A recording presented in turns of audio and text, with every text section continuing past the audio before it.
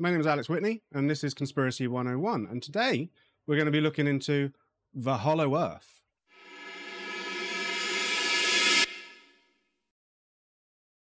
We are finally here. We're finally on the Hollow Earth. How exciting. Are you excited? I'm very excited. And as always, how could this be a Conspiracy 101 without immediately starting? No, that's the wrong button. On the Wikipedia page. So, Hollow Earth, we've talked about it a couple of times on the show already without actually going into much detail. A lot of that is to do with Giantes. And did we talk about encryptids? No, because we haven't really done cryptids. The only cryptids we've done is British big cats.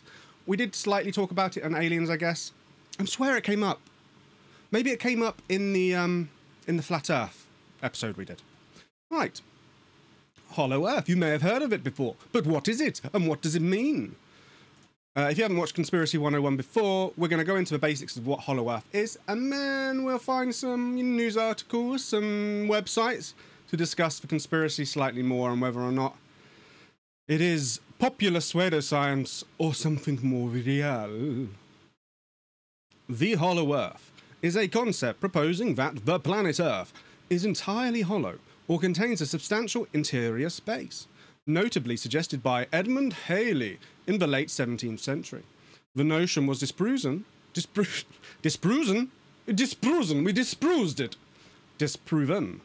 first tentatively by Pierre Bourdieu in 1740, and then definitively by Charles Hutton in his Schiehallion experiment around 1774. It is still occasionally defended through the mid-19th century, notably by John Cleves Symmes Jr. and Jeremiah N. Reynolds. But by this time it was part of popular pseudoscience, and no longer a scientifically viable hypothesis.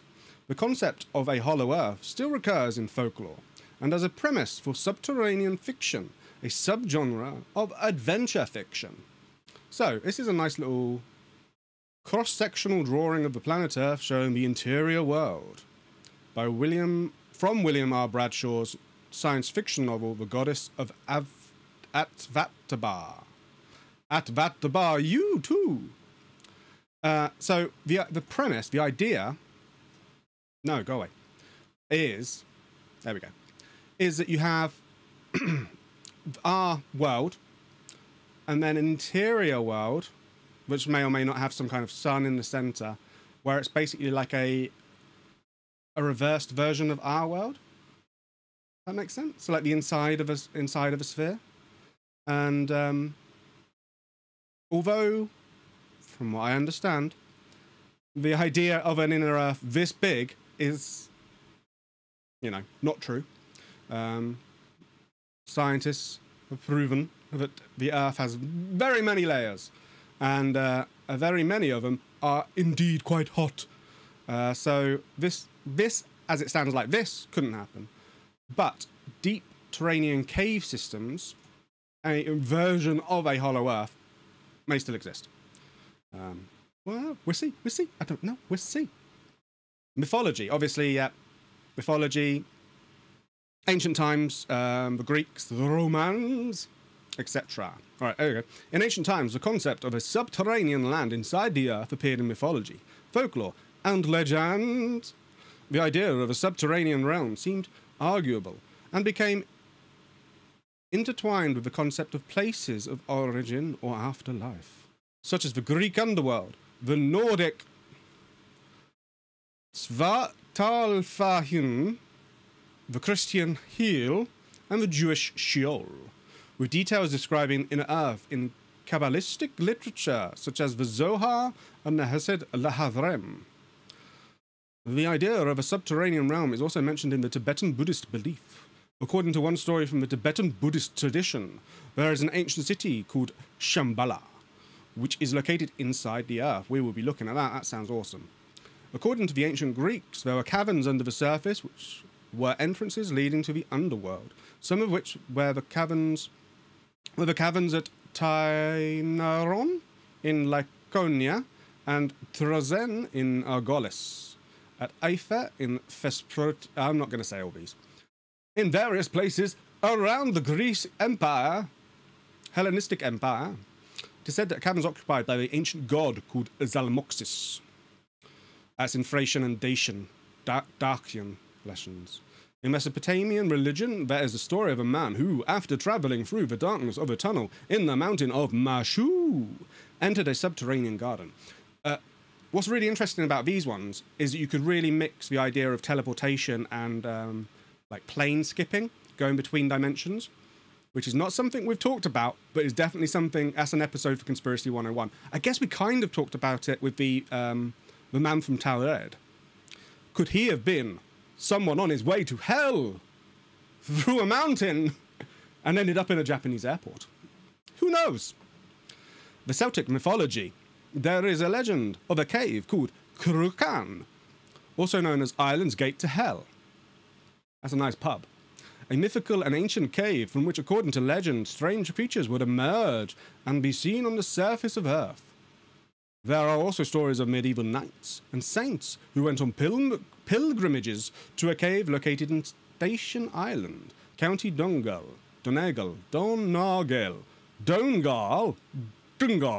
in Ireland, where they made journeys inside the earth into a place of purgatory.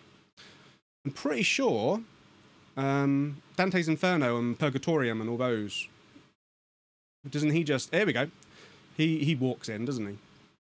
The Italian writer Dante describes a hollow earth in his well-known 14th century work, Inferno, in which the fall of Lucifer from heaven caused an enormous funnel to appear in a previously solid and spherical earth, as well as an enormous mountain opposite it, Purgatoria. Native American mythology. It is said the ancestors of the Mandan people in ancient times emerged from a subterranean land through a cave to the north side of the Missouri River. There is also a tale about a tunnel in the San Carlos Apache Indian Reservation in Arizona, near Cedar Creek, which is said to lead inside the earth to a land inhabited by a mysterious tribe. It is also the belief of the tribes of the Iroquois. Iroquois? I haven't played enough Assassin's Creed to know how to pronounce that. That their ancient ancestors emerged from a subterranean world inside the earth. The elders of the Hopi people believed that Sipapu entrance in the Grand Canyon exists, which leads to the underworld. Brazilian Indians, who live alongside the Parima River in Brazil, claim that the forefathers emerged in ancient times from an underground land, and that many of their ancestors still remain inside the earth. Ancestors of the Inca supposedly came from caves which are located east of Cuzco, Peru. So, lots and lots of mythology. I think a lot of that tracks back to people used to use caves for habitation, didn't they? It's a lot easier to find a nice cave and live in it than build yourself a house, no matter what you're building it out of. I think humanity, in the very early days of humanity, or what could be called humanity, used caves a lot, and I think that's come through in our myths and our legends, these old stories of our ancestors that these people remember living in caves, you know, passed through the stories and the legends and the mythologies. Very interesting. The modern concept. Right, now we're getting into a conspiratorial realm rather than the mythology realm. The following lines from Act 3, Scene 2 of Shakespeare's play A Midsummer Night's Dream, written in London in 1595 or 6, or both, suggest the idea may have been known in Western Europe 100 years before it took a more scientific form. Right.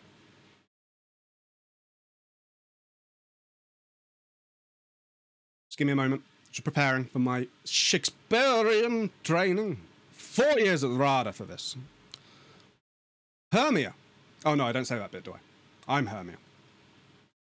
I'll believe as soon this whole earth may be bored, and that the moon may through the centre creep, and so displease her brother's noontide with Antipodes.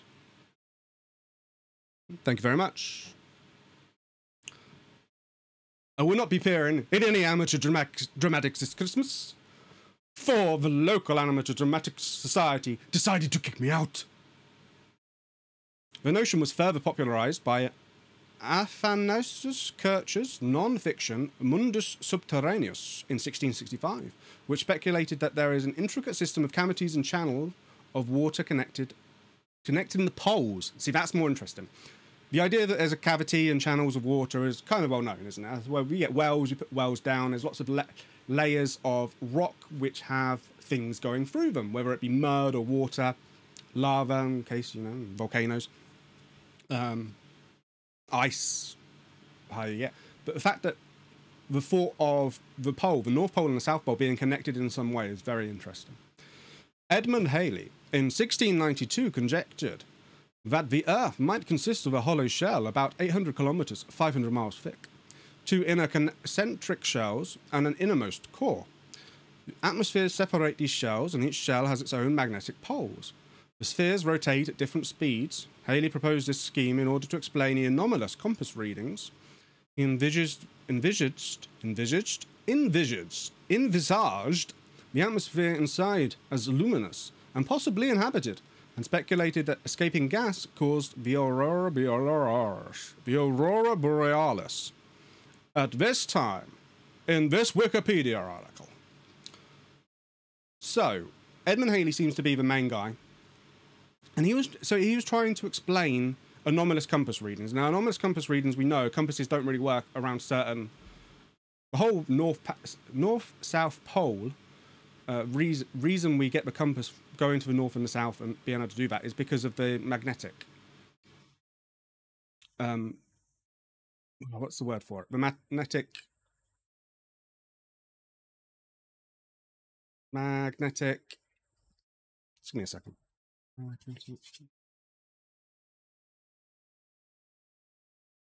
BVM. Now, the M is a claw, but in the Hebrew, 1, 2, 3. No, I'm not going to do that.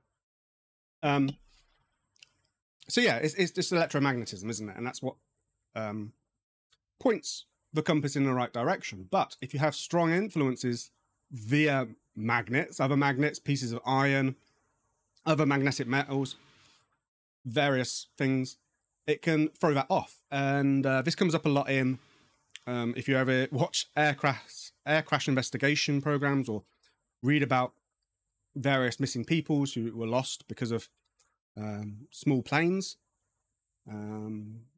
Compasses going dodgy happens, whether it's because of the atmosphere or because of something within the actual craft itself, etc., etc. Before the advent of electronical. Is electronical a word? It should be. Electrical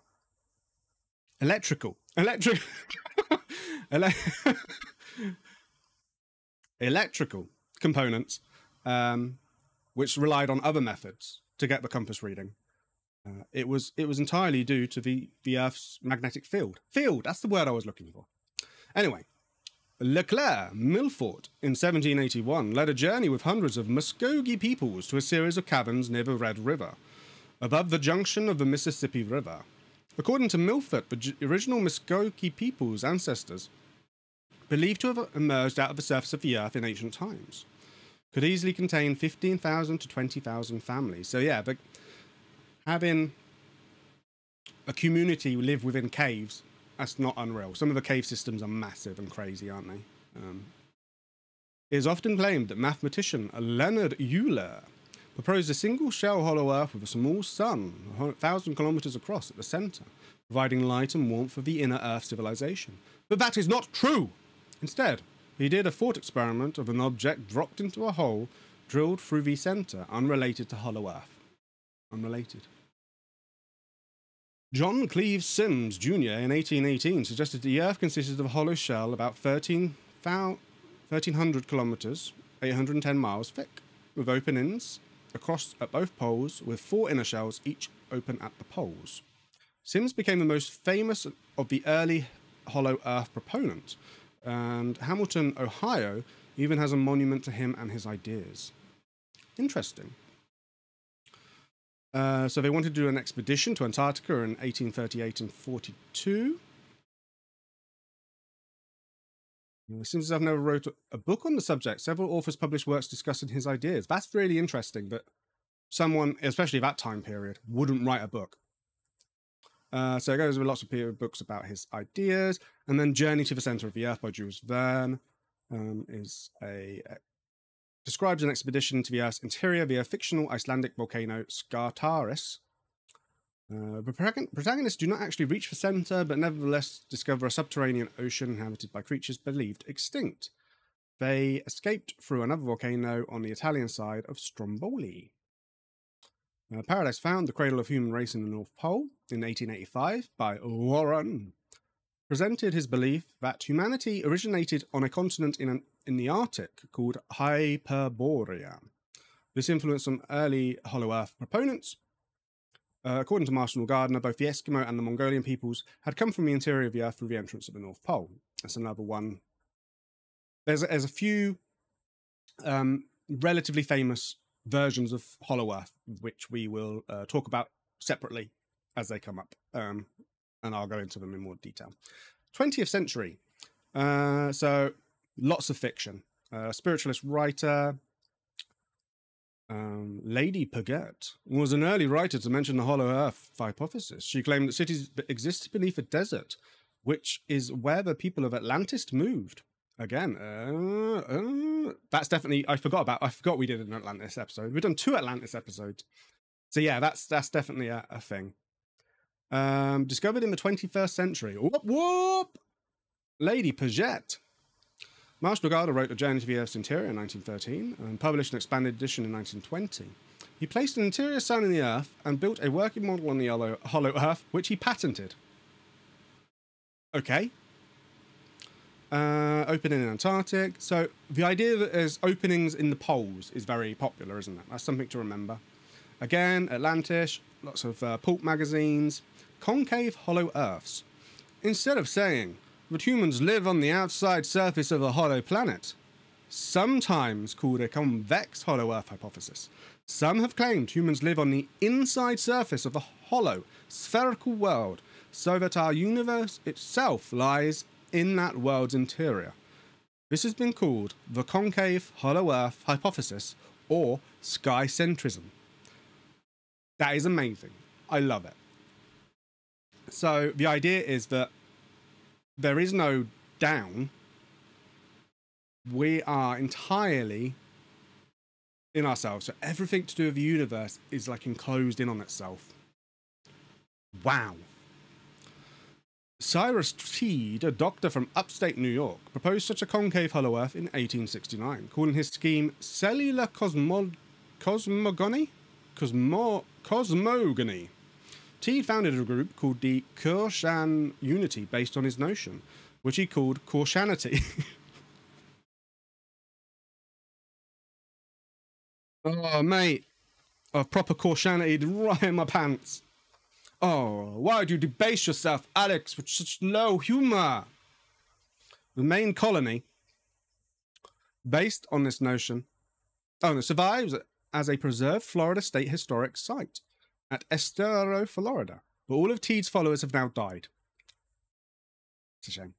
Teed's followers claim to have experimentally verified the concavity of Earth's curvature through surveys of the Florida coastline, making use of rectilineator equipment. That would be very interesting. Several 20th century German writers, including Peter Bender, Johannes Lang, Karl Neupert, and Fritz Braut, published works advocating the hollow Earth hypothesis, or Hohlweltehell. It has even been reported, although apparently without historical documentation, that Adolf Hitler was influenced by the concave hollow Earth ideas and sent an expedition in an unsuccessful attempt to spy on the British fleet by pointing infrared cameras up at the sky. Yeah, see, that would be the really weird conclusion to that, wouldn't it? That if you were able to look hard enough, you'd see the opposite side of the world. So that would be so strange, wouldn't it? If not the Hubble telescope, but the newer one, or one that comes up and then it looks so far that it sees, India on the other side or something ridiculous like that. Or itself. No, it wouldn't see itself. Another satellite. Spooky. The Egyptian mathematician Mustafa Qadar wrote several scholarly papers working out detailed mapping of the concave Earth model. Occam's razor saying, okay, so the idea that the easiest solution is usually the most probable. Okay, so contrary evidence. Is that hard to see? Schiehallion in 1737, Pierre Bourget and Charles Marie de la Condamine chartered an expedition from France to Chimborazo volcano in Ecuador. Arriving and climbing the volcano in 1738, they conducted a vertical deflection experiment at 2 different altitudes to determine how local mass anomalies affected gravitational pull. In a paper written a little over 10 years later, Bourget commented that his results had at least falsified the hollow Earth theory. In 1772, Neville Maskelyne proposed to repeat the same experiment to the Royal Society. Within the same year, the Committee of Attraction was formed, and they sent Charles Mason to find the perfect candidate for the vertical deflection experiment. Mason found that Schiehallion Mountain, where the experiment took place, and not only supported the earlier Chimborazo experiment, but yielded far greater results. So they're basically proving that the Earth has a lot of mass to it. There's stuff inside the Earth. Seismic. The picture of the structure of Earth has been arrived at through the study of seismic waves. It's quite different from the fully hollow Earth. The time it takes for seismic waves to travel through and around the Earth directly contradicts a fully hollow sphere. The evidence indicates that the Earth is mostly filled with solid rock, mantle and crust, liquid nickel-iron alloy outer core, and a solid nickel-iron inner core. So by sending waves, sound, motion through the Earth, seismic waves happen because of earthquakes, the movements of the crust. Again, this is my geography background. I know all about this. You get ripples, you get movement, and you can track that movement and guess, because we can't drill that far down. What the Earth is made from observations like that. So it kind of puts the idea of a completely hollow Earth, it puts it on the back burner. I think there probably is the ability for hollow chambers to exist, but the entirety of the Earth being hollow is just, it's one of those things that kind of, it's like the moon landings and going around the moon, seeing the dark side of the moon, and sort of saying, "Oh, no aliens here." It doesn't mean it isn't true. The conspiracist in me, this could all be a ruse, but we shall see as we go on further. Gravity. Another set of scientific arguments against the hollow Earth or any hollow planet comes from gravity. Massive objects tend to clump together in gravitational, creating non-hollow spherical objects such as stars and planets. The idea, yeah, so gravity would force everything down because it's so big. The amount of gravity pushed on it would cause, we wouldn't allow for hollowness. Direct observation. Drilling holes does not provide direct evidence against the hypothesis. The deepest hole drilled to date is the Kola Super Deep Borehole, with a true vertical drill depth of more than 7.5 miles. However, the distance to the centre of the Earth is nearly 4,000 miles. This is the problem. You can't drill that deep. 7.5 miles is nothing, isn't it, when you think of how thick the Earth is and how thick just the crust would be. In fiction, we're not going to go through this because this is kind of, popular art. Also see Hollow Moon. I did not know that was a thing. The Dyson Sphere is relatively famous. We have a quick look at that. That's the hypothetical megastructure complete with encompassing star. So you have a star in the center and then you live on something that's on the inside, kind of like a concave Earth, really, more than a hollow Earth. Right. We've got Shambhala and we've got Hyperborea, but there's Agartha as well. Is Agartha not on this page at all? Okay. Right, give me a second. And I will get... I thought this was already here. But it's not. It's strange that wouldn't be on the Hollow Earth. Is that not a bit odd, don't you think? Agartha. Agartha. Sometimes Agartha, Agarthi, Agaraf, Agartha, Agartha, or Agartha. is a legendary kingdom that is said to be located in the Earth's core. How is that not related? It is related to the belief in a hollow Earth. Wikipedia is a popular subject of esotericism. History.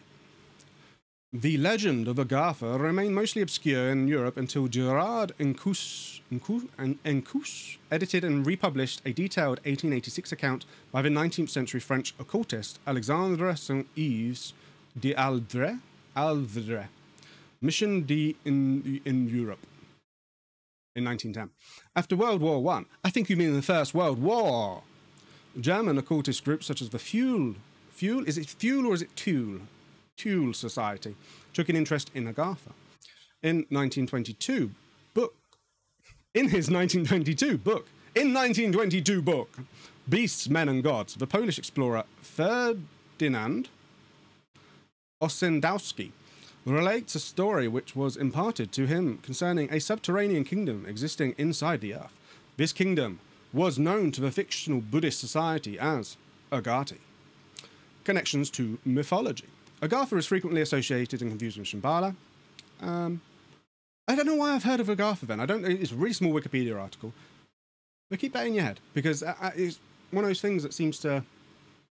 I think of Agatha as the preeminent Hollow Earth society,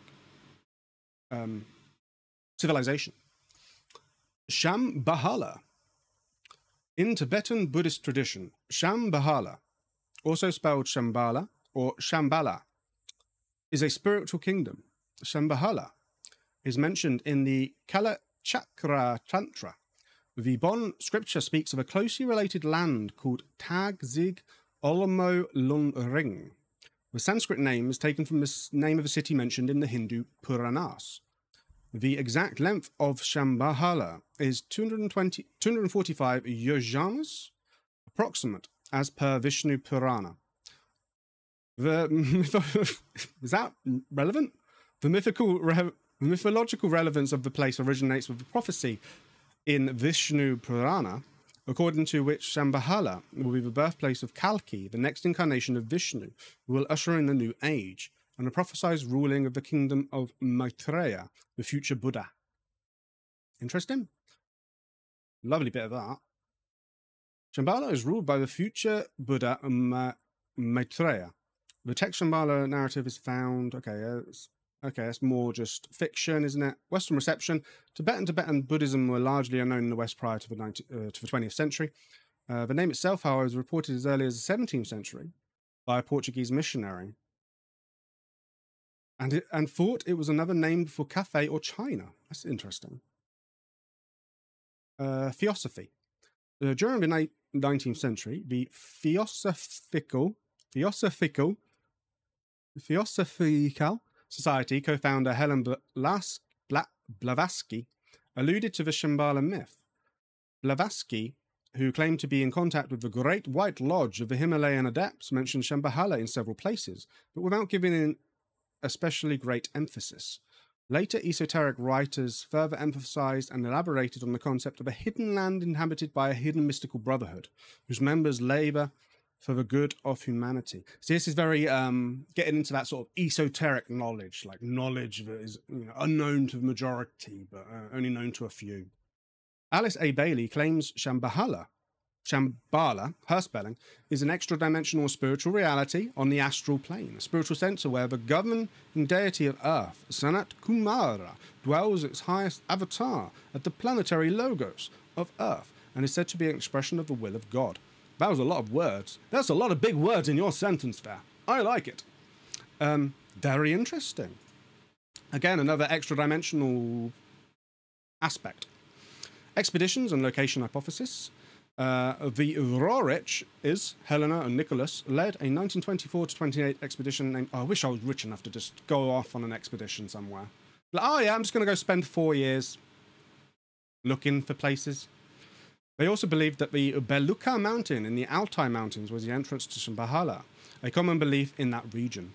Inspired by a theosophical law and several visiting Mongol lamas, Gleb Boki, the chief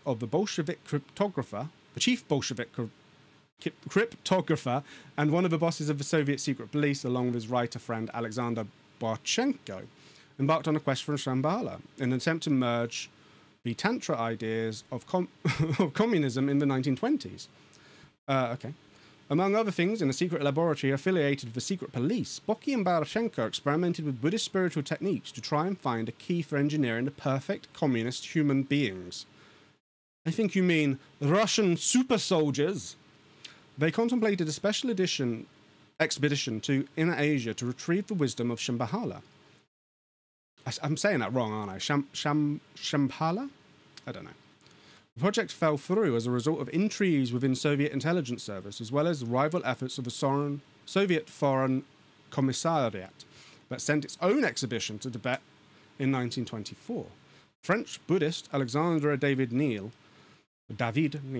associated Shambhala with Balkh in present-day Afghanistan, also offering the Persian Shambhala, elevated candle, as an etymology of its name. Ooh, wouldn't that be interesting if it was in Afghanistan, and that's why it's just been decimated by so many of the countries around it? The Americans, the Russians, they're all looking through the entrance to the Hollow Earth. Hitler sent several expeditions to Tibet in 1930s to contact Agartha and Shambhala, supposedly as part of Nazi esotericism. We'll do multiple episodes on Nazis. Nazis. They're very interesting with what they believe. Oh, it's in Uncharted 2, Among Thieves. Okay, very interesting. Oh, Agartha's on this one. Right, and the next one is Hyperborea. In Greek mythology, the Hyperboreans were a mythical people who lived in the far north part of the known world. Their name appears to derive from the Greek beyond Boreas, the god of the north wind. Although some scholars prefer a derivation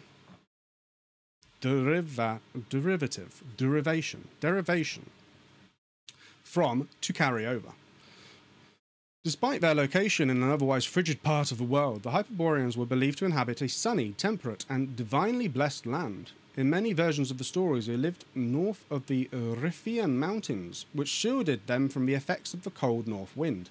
The oldest myths portray them as favourites of Apollo, and some ancient Greek writers regarded the Hyperboreans as the mythical founders of Apollo's shrines at Delos and Delphi. Later writers disagreed on the existence and location of the Hyperboreans, with some regarding them as purely mythological, and others connecting them to real-world peoples and places in northern Eurasia, Britain, Scandinavia, or Siberia. In medieval and Renaissance literature, the Hyperboreans came to signify remoteness and exoticism. Modern scholars consider the Hyperborean myth to be an amalgam of ideas from ancient utopianism, the Edge of the Earth stories, the cult of Apollo, and exaggerated reports of phenomena in northern Europe, e.g. the Arctic midnight sun. This is really interesting. The Greeks did venture as far as the Arctic Circle. And when the guy came back and said, the whole place is in white, covered in snow, and there are white bears everywhere. White bears. Everyone thought it was a lunatic. So the idea that they would take notions of, these people are trading. The Greeks are trading with, I don't know, the Gauls or the Germanic tribes. And the Germanic tribes are dealing with the people in Russia. And the Russians are dealing with the Finnish. And the Finnish are dealing with the Inuits. The Inuits are obviously going to have stories of polar bears, of midnight suns, of the aurora borealis, of various other phenomena, sundogs, weird stuff that happens that doesn't happen in Greece. And this will all filter back, and I think it's become a legend. It's become part of their mythos, because unless you went and saw it, someone saying it's snowing all the time, and in the winter, the sun never rises, you'd call them a lunatic, wouldn't you? You'd think they were mental 3,000 years ago. So I can totally believe that. And the Arctic, although it's a very inhospitable place, you can live there. People have lived there for tens of thousands of years. And when it is sunny, if anybody's been on a snowboarding or a ski trip, as long as you're wrapped up, it is really nice. It is really sunny. And although they might have confused temperate with sun, it's really interesting, isn't it? I feel like this is just the Greeks making mythology out of reality, which does happen a lot. Okay, so Herodotus, we've got various locations, classical sources, ancient identification with Britain. Hyboria was identified with Britain first by in the 4th century BC as a preserved fragment. In the regions beyond the land of the Celts, there lies in the ocean an island no smaller than Sicily. This island, the account continues, is situated in the north and is inhabited by the Hyborians, who are called by that name because their home is beyond the point whence the north wind, the Boreas, blows. And the island is both fertile and productive of every crop and has an unusually temperate climate. That would be very true. Britain is a real outlier. If you look at the lines of latitude, Britain, Great Britain, British Isles, Scotland, Wales, England, Northern Ireland, Ireland, however you want to work, these islands that I myself live upon, is in the same sort of band, same area as Canada. It is above the USA. So why aren't we as cold as Canada? We're really lucky because the Atlantic basically just is a phenomena called the North Atlantic Drift. Or the jet stream, we call it. There's lots of different words for it. It basically pushes warm water up from the Gulf of Mexico and surrounding areas where it gets warm, pushes it up, and that changes our climate. It changes European climate as well. We also sometimes we get nice, for example, at the moment, this is November, and I can go outside in a t-shirt. It's that warm, and it's because we're having hot air pushed up from the continental North Africa. Very, very interesting that they would link those two. I think that's really interesting, and we have great soils for crops, and because of our climate, we're not just okay, not too cold, not too warm, but we're also very wet, which is also good for crops. Non-votive offerings of spherical shapes. Some scholars identify a temple of Stonehenge. Yeah, we've had people living on this island for a very long time. We used to be connected to Europe through a place called Doggerland, so people walked up. It's not an isolated island like some other islands like Madagascar. People had to sail in order to get to Madagascar and inhabit that island. Great Britain didn't, because we walked across. Legends. Along with Thule, Hyperborea is one of several terra incognitae to the Greeks and Romans, where Pliny, Pindar, and Herodotus, as well as Virgil and Cicero, reported that people lived to the age of 1,000 and enjoyed lives of complete happiness. Hey, that's Britain for you. Okay, so again, I'm getting a bit bored of all this. Modern interpretations. Yep. Okay, esoteric thought. Yep. Cool. Right. Let's move on to something a little more fun. Okay, so we have. All right. Should we? What do we do? What do we do? Do we go for news articles? No, news articles. I feel like they're going to be more deadpan. Let's go for the weird first. Let's change that. I think that would be better. Yeah. The Museum of Unnatural Mystery. theunmuseum.org. Love it. This website looks amazing. Thank you. The Hollow Earth. Some people claim UFOs come from the center of the Earth. A little UFO. There he is. Perhaps some of the most bizarre scientific theories ever considered. Shall I zoom in a little bit? Will that works. Cool. I might change that back out for it, actually. Yeah, just keep it like that. That's fine. Perhaps some of the most bizarre scientific theories ever considered were those concerning the possibility that the Earth was hollow. One of the earliest of these was proposed in 1692 by Edmund Halley. Edmund Halley was a brilliant English astronomer whose mathematical calculations pinpointed the return of the comet that bears his name. Halley was fascinated by the Earth's magnetic field. That happens a lot in conspiracy theories. This is one of those things. Taking my silver tinfoil hat off. Look, when people are explaining stuff like this, they might say that they are have a degree in something like geography, and then start talking about something completely different that they might not have knowledge in. Just because they're good at one thing doesn't mean they're good at everything. And you'll see this a lot.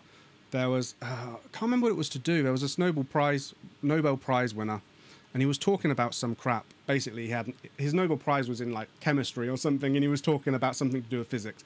And that's the kind of thing. They might be very clever. They might be well up to date with everything they're talking about, but don't take it as this person's a doctor, therefore they are clever. Do your own research. Halley was fascinated by the Earth's magnetic field. He noticed the direction of the field varied slightly over time, and the only way he could account for this was there existed not one, but several magnetic fields. Kind of. Halley came to believe that the Earth was hollow, and within it was a second sphere with another field. In fact, to account for all the variations in the field, Halley finally proposed that the Earth was composed of some 4 spheres, each nestled inside one another. Source? Scary. But maybe we're on this one. Halley also just can't get my words out. I know I'm bad with my pronunciations and my words, but for some reason today, I feel like something's just happened today. And it's just making me a little bit... Can you see it's like claw marks? The devil. Halley also suggested that the interior of the Earth was populated with life and lit by a luminous atmosphere.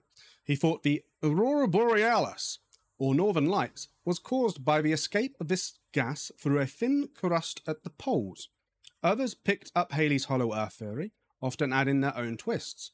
In the 18th century, Leonhard Euler, a Swiss mathematician, replaced the multiple spheres theory with a single hollow sphere, which contained a sun 600 miles wide and provided heat and light for an advanced civilization that lived there. We read on Wikipedia that that's made up. Later, so take what you will out of that one. Later, Scottish mathematician Sir John Leslie proposed there were 2 inside suns, which he named Pluto and Proserpine. One of the most ardent supporters of the hollow Earth was American John Sims. Sims was an ex-army officer and a businessman. Suspect. Sims believed that the Earth was hollow and that the North and South poles there were entrances 4,000 and 6,000 miles wide, respectively, that led to the interior. Sims, pronounced it different every time, dedicated much of his life to the advancing his theory and raising money to support an expedition to the North Pole for this purpose, of exploring the inner Earth. He was never successful, but after his death, one of his followers, a newspaper editor named Jeremiah Reynolds, helped influence the US government to send an expedition to Antarctica in 1838. While the explorers found no hole there, they did bring back convincing evidence that Antarctica was not just a polar ice cap, but the Earth's 7th continent. In 1846, the discovery of an extinct woolly mammoth frozen in the ice in Siberia was used by Marshall Gardner as evidence of a hollow Earth. Gardner subscribed to the single sun inside the Earth theory and suggested that the mammoth was so well preserved because it had died recently. Gardner thought that mammoths and other extinct creatures wandered freely in the interior of the Earth. This one had wandered outside by using the hole at the North Pole, then was frozen and carried to Siberia on an ice floe. That same decade, a new theory about the hollow Earth appeared. It was the brainchild of Cyrus Reed Teed. Great name. Teed proposed that the Earth was a hollow sphere, and that people lived on the inside of it. In the centre of the sphere was a sun, which was half dark and half light. As the sun turned, it gave the appearance of a sunset and sunrise. The dense atmosphere in the centre of the sphere prevented observers from looking up into the sky and seeing the other side of the world. Interestingly enough, Teed's theory was hard for 19th century mathematicians to disprove based on geometry alone, since the exterior of a sphere can be mapped onto the interior with little trouble. Teed changed his name to Koresh. Well,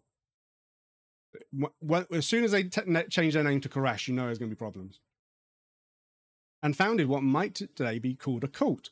After buying a 300-acre tract in Florida, Koresh declared himself the messiah of a new religion, He died in 1908 without proving his ideas.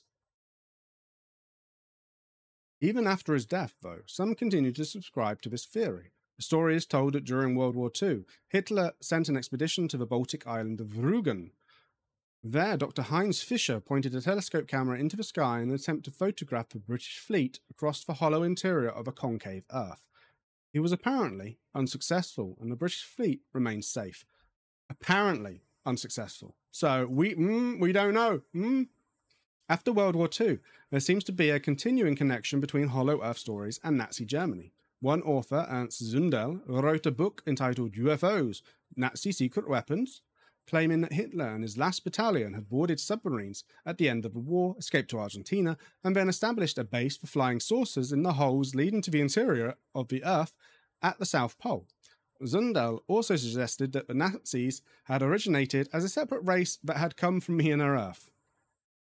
As time has gone on, the idea of a hollow Earth has become less of a theory of fringe science and more of a subject of science fiction and fantasy. We have seen that. Perhaps this has happened because new discoveries continue to show there is no validity to most of the hollow Earth ideas. United States Navy Admiral Richard Byrd flew across the North Pole in 1926 and the South Pole in 1929 without seeing any holes leading to an inner Earth. Photographs taken by astronauts in space show no entrances either. Modern geology indicates the Earth is mostly a solid mass. Yeah, the modern geology bit, not really relevant. Taking pictures though, not seeing any holes. Top tier science. One believer did seize on NASA photograph showing a black hole at the North Pole and called it proof of an entrance to a hollow Earth. As it turned out, the photo was actually a composite of several pictures taken over 24 hours, so that all sections were seen in daylight, and the black hole at the top was a portion of the Arctic Circle never illuminated during the day over winter months. So this is what it actually looks like. Ish. Perhaps the most well-known of the books about Hollow Earth is Verne's Journey to the Centre of the Earth. Passages with surf-related cabins. Yep. In the book, Scientists Climb. Okay, yep. In addition to this kind of hollow Earth, there may be a hollow Mars. A Mars rock discovered in Antarctica suggests the bacteria may have and might continue to exist underground on the red planet. Ooh.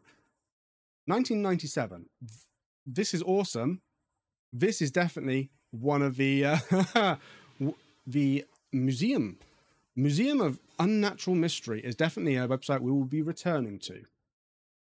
Thank you very much, sir. Right, so the next ones we've got are basically BuzzFeedy articles about Hollow Earth, which I figured we'd go through because why not? This is from Blaze. Oh my god. That's my doorbell. I'll see you in a minute.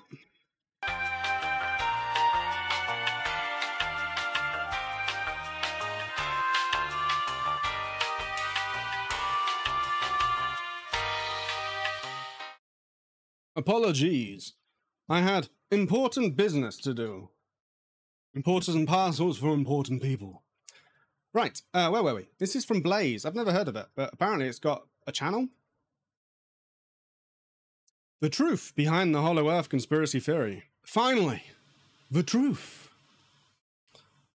This, they're both kind of awkward, aren't they? Let's do this one.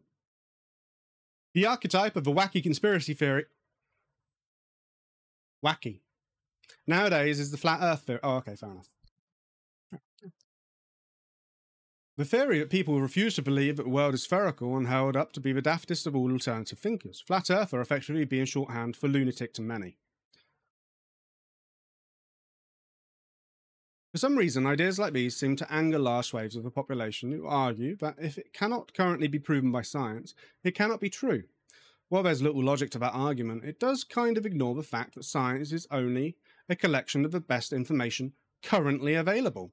New data comes to light every day which proves and disproves various speculations, hypotheses, and ideas. One other thing that skeptic community are particularly vociferous about is the notion of a hollow Earth. You can understand it to a degree. The science does, admittedly, look pretty strong on this one. But is that enough? We've done the history, we've done literature, what believers say. Oh, we've got some quotes. This would be good. Rodney Clough, the author of the book World Top Secret, Our Earth is Hollow, says on the subject. My conception of the hollow Earth based on my research is that the shell of the Earth is about 800 miles thick from the outside to the inner surface. Half the planet is taken up by surface weight, and then there's empty space, and then something else. Suspended in the center of the hollow is an interior sun that is divided by day and night sides. The other part of the hollow Earth theory is that near the North and South Pole are substantial openings that lead into the interior. More and more people are coming to terms with the fact that the Earth is hollow. I get emails from people learning about it every day. It's definitely growing in popularity, certainly not in the millions, but maybe in the thousands. That accent changed a lot in 6 sentences. According to Clough, there's something of a rivalry between hollow earthers and flat earthers too. Wow. That's a wrestling match I'd love to watch. I don't know how the flat earthers can be so confused, he told The Sun once. They're obviously wrong. The world is not flat, it is hollow. They reject all the evidence. What non-believers say. We've never drilled to the center of the Earth, and I don't think we ever will. No one can officially disprove the theory. Oil wells can drill miles into the dirt, but usually at angles. The true vertical depth of most is around 2 miles. The deepest drill, we talked about it, 7.5 miles long. Given that the center is further 4,000 miles, can't really do that with proof. Direct observation is impossible, and that's one of the reasons why it keeps on going. That was a terrible article. Well done, Blaze. Right, next. What is PolitiFact? I thought PolitiFact was like a thing where they like genuinely talked through what politicians are saying and say whether or not it's true or not. Has a politician talked about this? Or is it just turned into Snopes? Okay. Antarctica has an entrance to a different world, a mythic land with green forests, giant animals, and extraterrestrial technologies. Apparently, this is pants on fire. Yes, my time is short. Scientists know the Earth is not hollow. Elites are not trying to hide the North and South Poles from the public. Life is impossible inside the Earth. Well, that's just ruined this whole video, hasn't it? Is this going to be the same kind of thing? Elsewhere where? Webcache to user consent. Oh, it's just random crap. Hollow evidence. Fluoridization. Keep out. Our ruling. Okay, let's just read the last bit. Because most of what that says above it is what we've already talked about. An Instagram post claims that there is an enormous void below Antarctica, that a different world exists there, and that it can be accessed through a hole in Antarctica. Post also claims that elites are conspiring to keep that a secret. Scientists are sure that the Earth is not hollow, partly because it's much denser than the rocks found on the surface. Elites are not hiding the poles from the public, they can be seen in the satellite images and visited by tourists. And life is impossible deep inside the Earth. Re-raters post pants on fire. See, this is really interesting. This is where the right, let's break this down. Could there be a hole in Antarctica? Could there be something under Antarctica? Antarctica is a continent. It has, Earth. The ice is super, super thick. Could there be caves down there? We've already drilled through the ice and found pockets of water, lakes, where animals, where life is existing.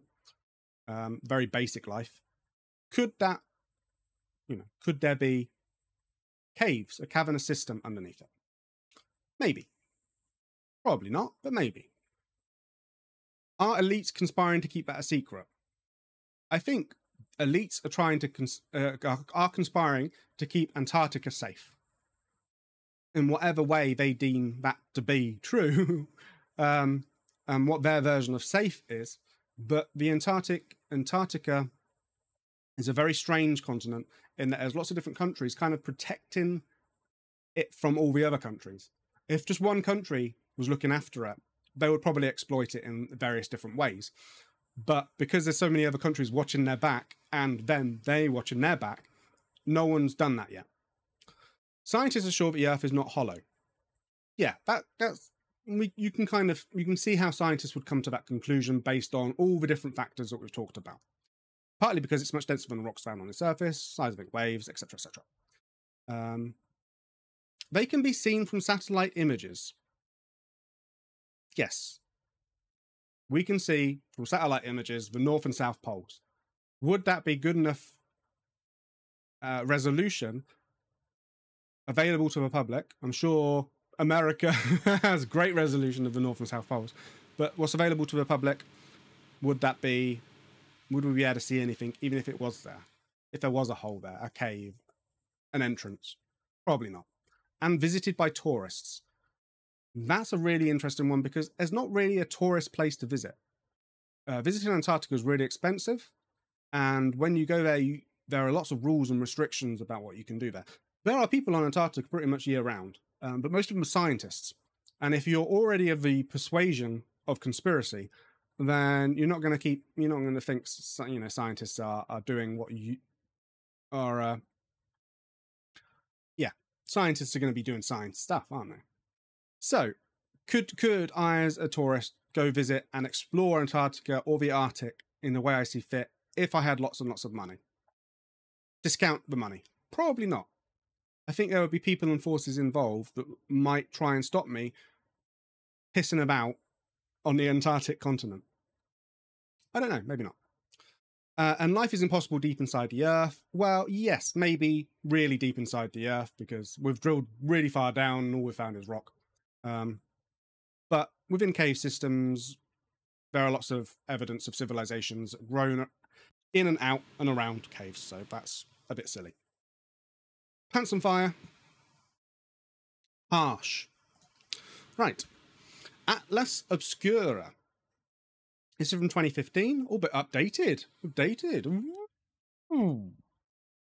Once a serious scientific theory, the idea now attracts the conspiracy-minded with tales of giants living within the planet. Giants. The Aurora Borealis. A 19th century proponent of Hollow Earth theory posited that the Aurora Borealis was created by gas escaping from the inner Earth. From time immemorial. That's just the best way to start anything, isn't it? People have believed that there is another world lying just beneath the surface of our planet. To a number of cultures, the ancient Greeks, for one, is a dark place filled with the souls of the dead. But most of those early beliefs were metaphorical or mythological in origin. That's always an awkward one, isn't it? Like, we can't really go back and talk to the Greeks, but I don't think they thought they were. I would posit that they would think that they were real. Modern science holds that the Earth is an unbroken series of layers, crusts, and liquid magma surrounding a dense, hot core made primarily of iron and nickel. But in the 17th century, some of the leading scientific minds of the time had a different theory, that the planet is actually hollow. This idea has proved incredibly durable. Odd word to use. Even today, there is a small cadre of Hollow Earth believers who are fighting valiantly to validate their ideas through books, websites, meetings, and some extremely ambitious travel plans. Possibly the first person to scientifically speculate about the Hollow Earth was none other than Edmund Halley of Halley's Comet fame, proposed in 1692 as a way of... Why is that highlighted? Archive. I don't know. Let's go into something. Anonymous compass readings, Halley's theory. Yep, we've talked about that. That is a beautiful illustration from John Cleves Sims. Oh, a book on him. He didn't write any books. Oh, imagine if we found a lost book by John Sims. It was expanded, yeah. First declaration, Sims proposed to mountain, yep, go to North Pole. Oh, look at this. Light gives light, to light discover ad infinitum. To all the world, I declare the earth is hollow and habitable within, containing a number of solid concentric spheres, one within another, and that it is open at the poles 12 or 16 degrees. I pledge my life in support of this truth, and am ready to explore the hollow if the world will support and aid me in the undertaking. Of Hawaii, Ohio, late captain of infantry. Note, I have ready for the press a treatise on the principles of the matter, wherein I show proofs of the above positions, account for various phenomena, and disclose Dr. Darwin's golden secret. My terms are the patronage of this and new worlds. I dedicate to my wife and her 10 children. Ooh, boy! I select Dr. S. L. Mitchell, Sir Davy, and Baron Alex de Humboldt as my protectors. I ask 100 brave companions, well equipped to start from Siberia in the full season, with reindeer and sleighs on the ice of the frozen sea. I engage, we find warmth and rich land, stocked with thrifty vegetables and animals, if not men, while reaching 1 degree northward of latitude 82. We will return in the succeeding spring. I'd go with him. He sounds awesome. Sim's Hole, as it would appear in a lunarian with a telescope. That's the first time I've seen Sim's Hole. In 1822, Congress considered funding an expedition to find the entrance to the inner Earth. The vote failed, and Sims never made the trip. That's a real shame. And then Jules Verne. So this is 19th century novels like The Goddess of Atverbar, elaborated on the theories. Again, it kind of goes into that science fiction-y era. Among most believers. Oh, here we go. Modern belief in the Hollow Earth theory can be a bit hard to pin down, encompassing such disparate subjects as the Northern Lights and even an escaping Hitler. But despite the variations, and a few themes do seem to be common among Hollow Earth truthers. Among most believers, the inside of the Hollow Earth is a lush tropical paradise that very likely houses an advanced race of humans, aliens, giants.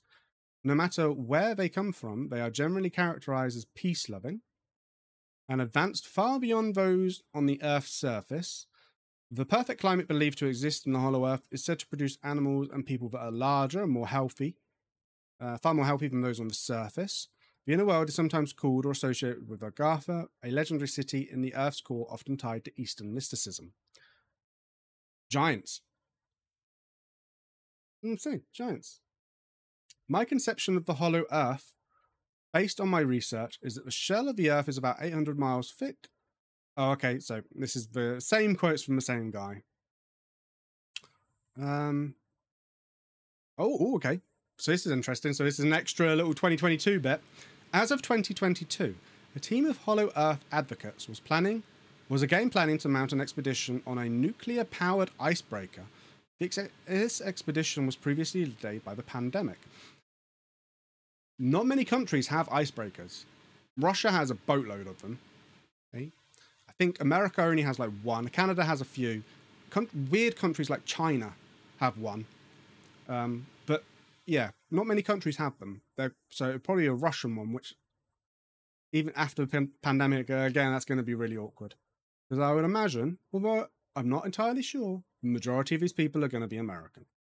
They believe there is a hole in the sea floor. That's an interesting one. That is one we haven't heard. Right at the end, curveball, which will allow access to the interior of the Earth under the near constant cloud cover and ice of the Arctic Sea, 7 days out from Murmansk, Russia. Even if they don't find it, the Hollow Earth theory will likely continue on until humans can actually peer into the Earth's core. Who can say that it's not filled with Germans or aliens or a very small sun? That's better. That's the kind of attitude I like. None of this PolitiFact crap where it's all rubbish. I think drilling down and seeing what's inside the Earth is not just a fool's errand, because geothermal technologies, turning the heat from the Earth, it's very, very hot down there, the heat from the Earth into power is something that's done in quite a few countries where the crust is thinner than over other countries. So when they draw down, because it's thinner, they're getting the heat easier. If we can get the technologies, we'll put the get the weight of humanity behind it, we would not only figure out whether or not the Earth is hollow, but also we might get some, energy reliance on something other than wind and solar. But that's just one man's theory in a world full of crap. Right, is that going to work? Yeah, it worked. Go me. Just muted myself. Sorry. Picture of the week. Right. Let's do picture of the week. Right, so this is a weird one, which I might have to explain. But I was watching... What was I watching? Yes, I was watching a video about caffeine overdose. And you can actually... In drinks, kind of hard to do, but when people make their own drinks, sometimes they put in too much caffeine. And it made me think, how much caffeine is in other drinks? And let's go like this. Perfect. And then let's do that. And then you can roughly see. So let's start at the bottom. This is just an image, an infographic of how much caffeine is in drinks. And I thought it was interesting, so I thought I'd show you. Now, in the UK, on various drinks, it'll say usually how much per 100 ml. It won't say the exact amount because a can might change. You might have a big can or a small can. So this one says it on 30 milligrams per 100 ml. So times 5, 3 times 5 is carry the 4, and then minus the 6, 150. So this sugar-free Monster Energy drink has 150 milligrams in it. So keep that in mind. This is how we're going to do it. We're not doing it per 100 ml. We're doing it like a can, basically. And you can see the different versions. So Sprite, 7-Up, lemonades don't have it. Normal Coke has less caffeine in it than various other different similar products. So Coke Zero has more caffeine in it. Diet Coke has almost the same amount of caffeine as a Mountain Dew. And that blew my mind. Dr. Pepper has a lot of caffeine in it as well, which is very interesting. And I would like to know, I don't think it's on here, but like Diet Dr. Pepper. So Dr. Pepper Light is what we'd call it in Europe, I guess. So Diet Coke, Coke Light, a lot. And if we look at, tea, black tea, again, this is just milligrams, so it's very hard. Like how much you have? You have a litre of black tea? That's going to be way more, isn't it? So green tea, black tea, so normal tea, but without any milk, about the same as a Diet Coke, which is very interesting. I don't think people realise that.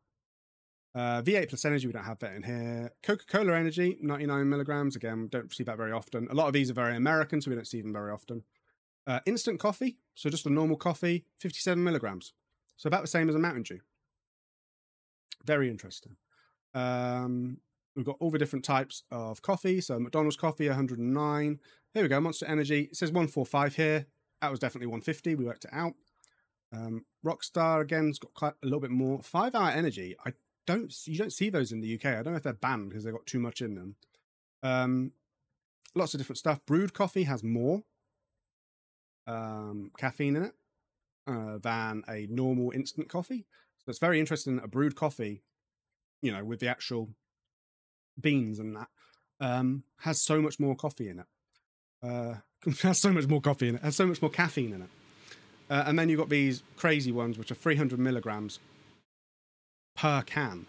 G Fuel, having 300 milligrams per can, would have to have, in the UK, would have to have double the amount. So a 500 ml can, again, I don't know what that is in ounces for the American viewers. We do it in litres. This country is a mess when it comes to like measuring stuff. We do old school and we do new school, and then we mix stuff and then we do other things. But that would have to have 60 milligrams of caffeine per 100 ml in order to be, the same amount of caffeine in this kind of can. Which these are being sold in the UK now. We're slowly getting G Fuel stuff over here. And that's mental. That's really crazy. That's a lot of caffeine. The American, the US, whatever, institution or federation or initialism that they have recommends 400 milligrams. That's usually about, you know, I think the UK, the NHS is very similar. That's how much you should have daily as a maximum. So you should try and keep it under. And that works out at, you know, if you're having instant coffee, 4 coffees, it's probably you're going to be all right, unless you have fancy ones. But 4 coffees, that's quite a lot of coffee for me. Or about 2 energy drinks, maybe 2 and a bit. Again, 4 Cokes, quite a lot. Obviously, that varies from person to person. Some people are sensitive to caffeine, some people aren't. And obviously, children, pregnant people, all that kind of stuff. I just thought this was interesting. You probably think this is awfully boring. This is a conspiracy, is it not? That they replaced the sugar with caffeine in Diet Coke? Think about that one. Thank you very much for watching. Really appreciate everybody's support.